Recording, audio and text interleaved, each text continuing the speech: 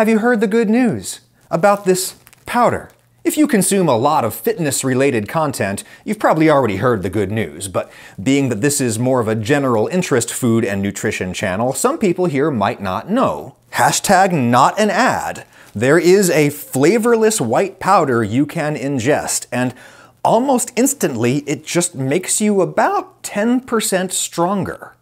It's totally legal, it's allowed by every major athletic organization, it has minimal side effects, it's safe for all basically healthy adults to consume. I'll certainly talk to your doctor about it first, but that's basically the deal. There kinda is no catch with creatine. It's one of the few legal supplements that actually works. I mean, beyond sports nutrition, there are all kinds of supplements that work. Like, if you have a doctor who tells you to go on, like, prenatal vitamins or something, for God's sake, go on the prenatal vitamins. They prevent birth defects. There's lots of nutritional supplements that work. But I'm talking about the supplements that claim to be able to get you jacked.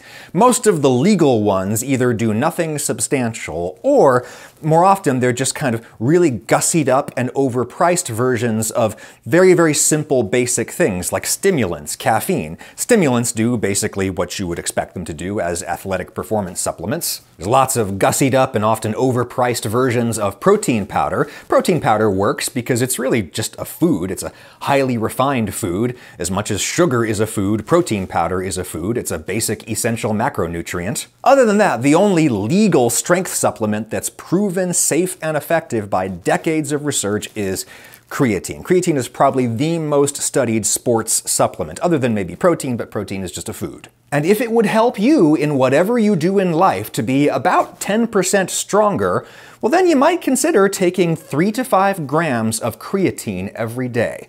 Talk to your doctor about it, of course, and this may not help you in every physical activity, but for anything that requires like short bursts of power, for that, creatine will probably help, whether it's lifting weights or lifting heavy boxes at work. That kind of short, intense effort really relies on the anaerobic energy systems of the body, and creatine supplementation really seems to help with those particular energy systems. It's in fact totally essential to those systems, which is why your body makes creatine. It's in you right now, even if you don't drink this. Creatine is just an amino acid. It's non-essential, meaning your body makes it. You biosynthesize creatine in your liver and kidneys and pancreas, and you do that out of essential amino acids that you get from eating protein, from food. That creatine goes into your muscle cells, where it performs an absolutely crucial role in the incredibly complex biochemical processes that convert food energy into actual work. Do not expect an explanation of the Krebs cycle right now. I am not qualified. Just know that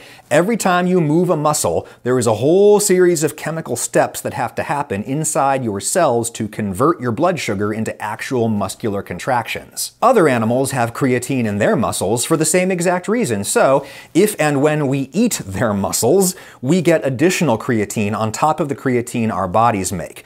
Lots of creatine in red meat in particular. And it's been shown that people who eat meat have more creatine in their muscles than people who don't eat meat. It's a modest but meaningful difference that probably means meat eaters are a little stronger, all else being equal. But that's fine, you don't have to eat meat. You can supplement creatine just as you can supplement protein. To recover from my workouts, I generally drink milk protein because it's cheaper and easier to prepare than meat, and it's probably a lot more sustainable. Whey is just a byproduct of the cheese industry. It's gonna exist whether they sell it to you or not, because they're gonna make cheese no matter what. It does taste kinda gross though. You know what tastes better? Magic Spoon cereal, sponsor of this video. Tastes like a sugary kid's cereal, but the #1 ingredient is milk protein. There's 0 grain. Ooh, s'mores flavor.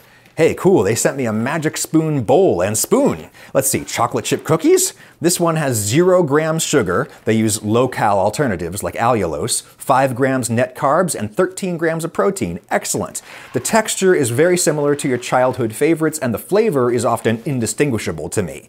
And they make cereal bars now too. Very convenient if you're on the go. Similarly excellent macros with a delicious chew. Great snack for students in this back-to-school season.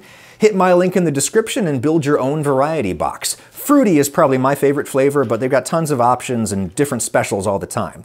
Use my code Ragusea and you'll get $5 off. If you don't like it for whatever reason, they'll give you your money back, no risk. They ship here in the US, Canada, and the UK now too. Go to magicspoon.com/Ragusea, save $5 with my code Ragusea. Thank you, Magic Spoon. So that was an ad. The ad is now over, and I want to reiterate that absolutely nobody from like the creatine industry is paying me right now to extol the virtues of creatine. I'm talking about it because it's true and I want to. In fact, the supplement industry would probably much rather I hype their other products because creatine is so easily and cheaply synthesized that there's a lot of competition in the market, so they really can't make much money off of it. It's inexpensive. Some brands sell more expensive forms of creatine that they claim are superior, but the specific form that's been researched for decades and proven is creatine monohydrate, the most common kind, which you can find under a million different brand names. This particular brand was the first big commercial creatine supplement to hit the market. It was back in 1993. The year before, there had been a minor controversy at the '92 Summer Olympics in Barcelona. Prominent track athletes were taking creatine, and this is before creatine was well known. Creatine would definitely improve performance in like the shorter track events, your sprints, your hurdles. The Olympic Committee does not ban creatine because it's proven safe, and it would be hard to tell via screening if somebody got their creatine via supplementation. Because we all make our own creatine, and we get it from food, mostly meat. That said, in order to saturate your muscles with all of the creatine they could possibly hold, you'd probably have to eat a lot of meat, like way more meat than would be healthy for a normal person. So, supplements. The muscle creatine difference between a supplemented person and a normal meat eater, that's about as big as the difference between a meat eater and a non-meat eater, which is to say, it's not a huge difference, but it's big enough to notice. It depends on your body size and composition, of course, but generally scientists find that 5 grams of creatine monohydrate a day is the most anyone's body can actually hold. Any more, you would just pee out, and extremely high doses could hurt your kidneys. You can start with a loading phase of about 20 grams a day for a week. That has been shown to help you get your muscles saturated faster, and then you just maintain at 5 grams a day thereafter. Without the loading phase, it takes a few weeks to hit that saturation point and get maximum benefit. And what exactly happens when you first load up on exogenous creatine? Well, I can remember what happened back in my early 20s, I think, is when I first started taking creatine, and I remember, like, hours after I took my first big dose, I got incredibly thirsty, and I had this very weird feeling all over my body, like all of the water in my body was being sucked into someplace else in my body, which, funny enough, turns out to be exactly what was happening. Creatine is an osmotic, just like sodium, so it basically sucks up water, sticks to water. When you supplement creatine, it's going to make you thirsty. You'll drink water, and then you will gain weight, maybe a couple of pounds of water retention. And that's a bad thing when it happens in response to sodium that you eat, because sodium is stored in your blood, and therefore that extra water retention that you have, it goes through your bloodstream and it raises your blood pressure. That's the main reason why sodium is potentially bad for you. Sodium is also found in lots of other tissues, and so that's where all that water goes, and it makes you look kind of puffy. I look puffy sometimes, but it's not because of the creatine. It's mostly because of the pizza and other garbage. Creatine is almost entirely stored in your muscles, so the extra water from creatine goes into your muscles. And if that's visually appreciable at all, it just makes you look slightly more jacked. So anyway, the first time I loaded up on creatine, I got really thirsty and I drank a lot of water and then I was fine. And then a few days later, I went to the gym and I was just suddenly, noticeably stronger. Just all of a sudden. It was that simple. I was just stronger. The 35-pound dumbbells felt like 30s. It was a miracle. Studies consistently find that people on creatine supplements are able to push about 10% more weight, though there's a lot of variation around that center. And women don't seem to usually respond quite as well as men, though they do respond, if they respond. Some people don't respond to creatine supplementation at all, and nobody knows why. According to some studies, as many as a quarter of people just don't seem to respond at all. It doesn't hurt them, but it doesn't help them. Could creatine hurt anyone? Well, the experts generally say the same thing, which is that people with kidney or liver disease, they should not take creatine, and maybe not people with high blood pressure, though on the other hand, there are some studies indicating creatine can actually help with high blood pressure. That seems to be an open scientific question. Creatine could interact with certain medications, so as always, talk to your doctor. And the experts generally say that kids, teens, should not take creatine, because all kinds of things that are perfectly safe for adults can mess with a growing body, and also there's just not much research about young people taking creatine and what it does to them. There is one study that found an increased risk of testicular cancer among people who took over-the-counter strength supplements, which included creatine, but were not limited to creatine, so it might not have been the creatine. Plus, some other scientists who read that study wrote in to say, well, the real cause might be anabolic steroids that people take in addition to the legal supplements. People sometimes make anti-creatine arguments comparing creatine to steroids, and that's just completely insane. I mean, I'm pro-creatine, but ultimately the effect is pretty modest, and therefore the risk is modest.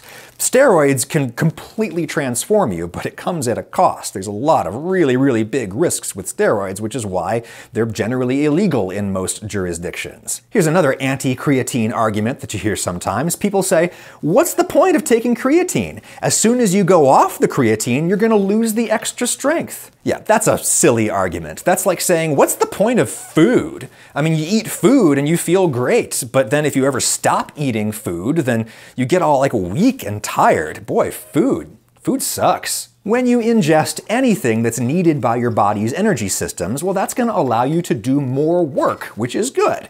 And in the gym, it allows you to lift more weight, which allows you to stimulate more muscle growth, and the gains stay with you even if you go off the creatine. But I'll probably never go off the creatine because there's basically no downside. I usually put it in with my protein shake, and studies have also shown that you're more likely to actually absorb it into your muscle cells if you eat it with some sugar, so I usually have a few bites of something sweet afterward because I'm not a real athlete. There's just no downside to creatine. Now tell me, have you heard the good news?